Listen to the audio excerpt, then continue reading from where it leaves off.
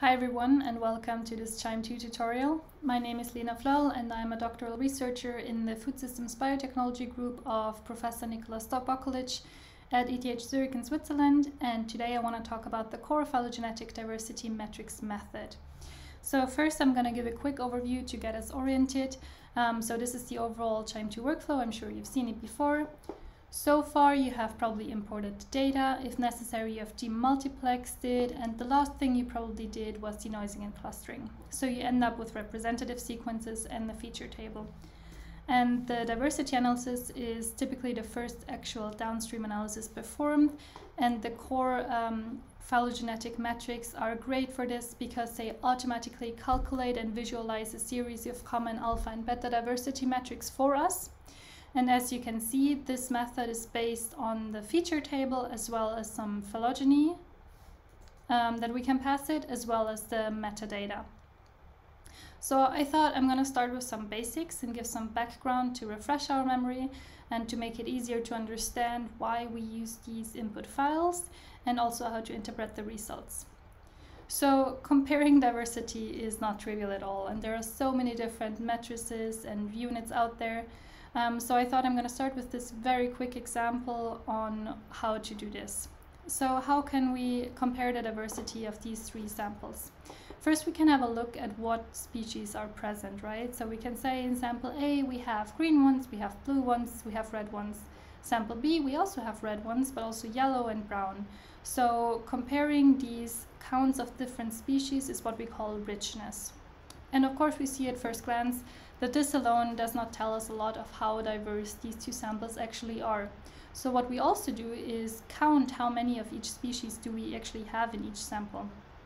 So for sample A, this would be 2 green ones, 2 blue ones, a red one. Sample B, 3 red ones, 2 yellow, 1 brown one. So we can say sample A is more even than sample B, which means it is just numerically more equal in the number of species, and that is what we call evenness, so the distribution of species. And last but not least, we can have a look at how related these species are to each other, right? And you can see immediately that it does not help us alone to look at these samples. We need additional information. This is what we call phylogenetic information. So here we have this phylogenetic tree that is rooted. And then we can say, oh, the red one is actually much closer related to the blue one than it is to the yellow one. And this is what we call phylogenetic diversity, so the phylogenetic differences between species. So in practice, when we do this with QIIME 2, QIIME 2 does it for us, of course, and it provides us with a feature table, which is basically the same what we just did manually. So we look at sample A, we have 1 red one, we have 2 blue ones, 2 green ones, and so on. And then we also have the phylogeny, an artifact that is a phylogeny rooted. And just as a disclaimer, here in this example I have been talking about different species, but of course we're actually working with amplicon sequencing variants, so ASVs, or OTUs, so operational taxonomic units, which are of course only proxies for species. Now, what are the common diversity matrices? I mentioned that there are several out there, and here I just go over the ones that are calculated by default in QIIME 2 core diversity in this pipeline we're using. So to look at alpha diversity, so that means how many features are observed in each community, we have Shannon's diversity index, which looks at richness and evenness, so it is weighted by abundance. We have observed features, which is the richness, so virtually only the number of different features present. We have phase phylogenetic diversity, so the phylogenetic richness, PLU's evenness, which is only the evenness, and then moving on to beta diversity, so how different is the microbial composition between samples. We have the Jaccard distance, so that is the unique features between samples, but regardless of their abundance. We have Bray-Curtis distance, which is the compositional similarity, but weighted by abundance. We have unweighted unifrac distance, that is defined as the fraction of unshared phylogenetic branch length, which is quite a mouthful, but you'll have a separate tutorial on beta diversity metrics. And the weighted unifrac is the same, but just weighted by feature abundance. So I hope it's more clear now to you how the diversity analysis is so central as a first starting point, why we use the feature table as an input, why it's good to have a phylogenetic tree, and why we also use the metadata. Now, if you're doing this at home, you'll probably be working in the terminal, so using the command line. And then your command looks something like this, so using the diversity plugin and calling on the core metrics phylogenetic pipeline. And we only have to do is specify the input phylogeny, so that's your rooted tree, specify an input table, that's the feature table we get from clustering. We add a sampling depth that we get from looking at the rarefaction tables, pass the metadata file, and then we only have to specify an output directory. So it's very simple actually, and I'm going to show you this in the QIIME 2 Galaxy server because I can also show you some nice visualizations there. So welcome to the QIIME 2 Galaxy. I will now just quickly load our own data from my local files. Oops. So this just takes a second to upload. Right. Now, on the right-hand side, we can see the history. So these are all the files we uploaded to Galaxy. We have the sample metadata. So it's a rather large file. Here it has more than 12,000 lines. We have the rooted tree. As you can see, it has the type phylogeny rooted and the filter table of type feature table. So we can have a look at this by hitting QIIME 2 View, and it will automatically open the QIIME 2 View in the browser. Now let's look at the provenance. This is actually really great in QIIME because all the history of the artifact is saved within the artifact.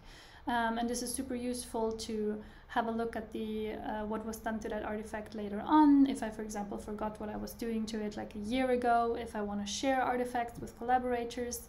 But also if you're asking for help on the QIIME 2 forum, this is great because by simply looking at the provenance of each artifact, we know exactly where it comes from, what was done to it. So here, for example, this is our feature table, and we can see by clicking on this square here that the last method that was applied was to filter it. And we learn so much from it, like we know when it was generated, how long it took. This might sound a bit trivial here because it's only a few microseconds, but in practice, if you have a method that runs for hours, before you're rerunning it, maybe check how long it actually took, so that can be helpful. We can see some parameters that were chosen in that action, but we can also see like in what environment and what platform that was performed, right? So this is really useful for, yeah, just having a look at your artifacts later on again. So I'm gonna close this here, and now let's actually do the diversity analysis. I'm just gonna type that in here. You can also click through it. So you can see here, this is the diversity core metrics if we don't have any phylogenetic information available, but I'm gonna pick this one, so diversity core metrics phylogenetic. And Galaxy automatically recognizes the artifacts it needs, so our feature table, it recognizes the phylogeny and the metadata. And the only thing I have to add here is the sampling depth, so the rarefaction depth that you learned about in an earlier tutorial with through the generation of the rarefaction plots.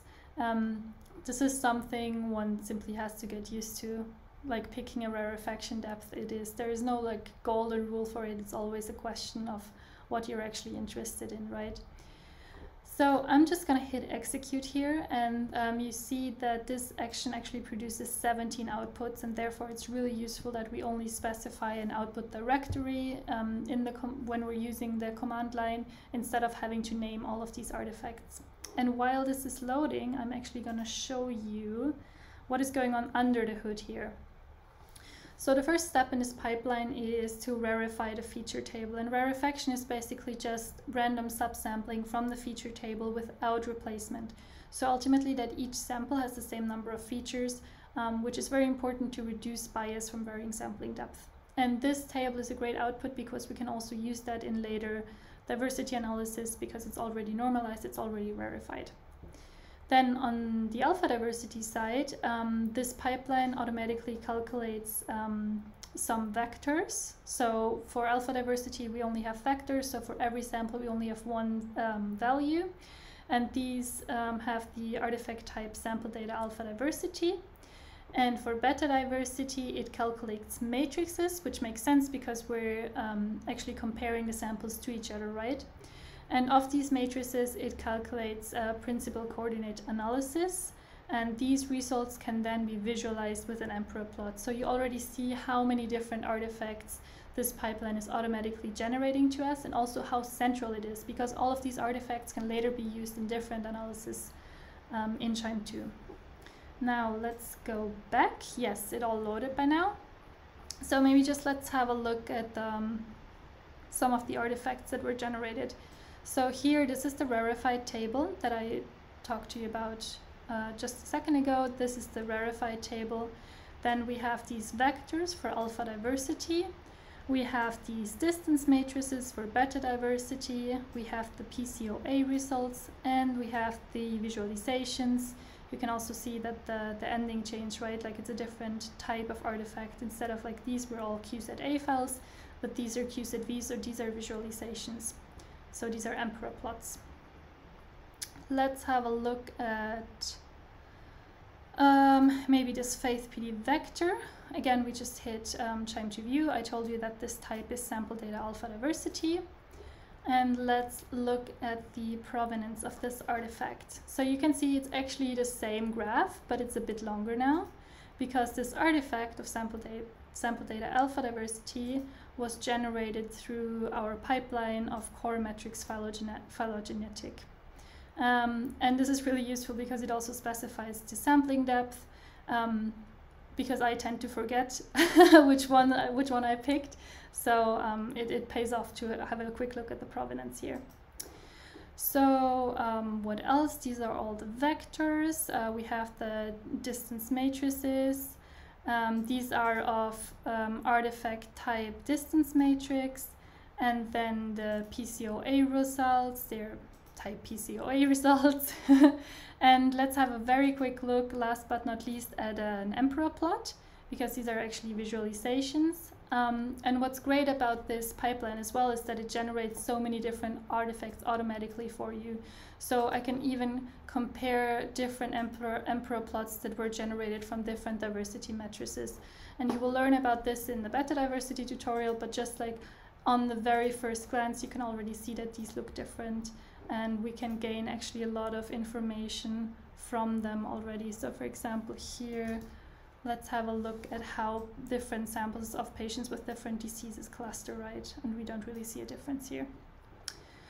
Great, so that was a very quick walkthrough through the artifacts generated through the core phylogenetic diversity pipeline.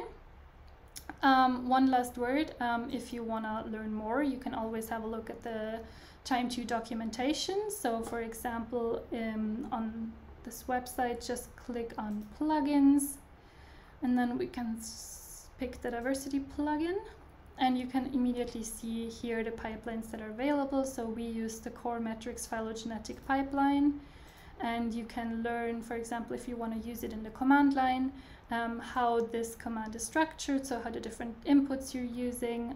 There are some parameters I did not mention, so for example, the PN jobs, which is useful if you have very large data sets. So this is to set the number of jobs or CPU threads used in performing this job. And there are other methods available or visualizers in this plugin. So yeah, I really like this plugin. I think it's really central to the QIIME 2 workflow. I hope this was useful to you, and thanks a lot for listening.